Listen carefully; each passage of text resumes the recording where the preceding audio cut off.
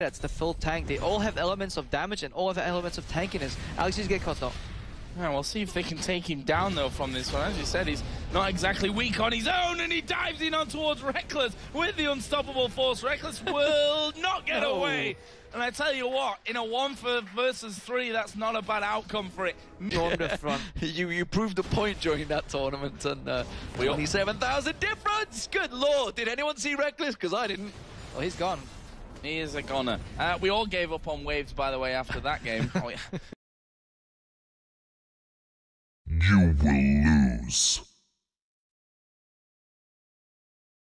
In terms of Fnatic's hope, 12,000 gold the difference between them, and Pop. Rekkles in the last 2 minutes has spent more time dead than alive, actually. Yeah, I mean, there's nothing at all that he can do about that other than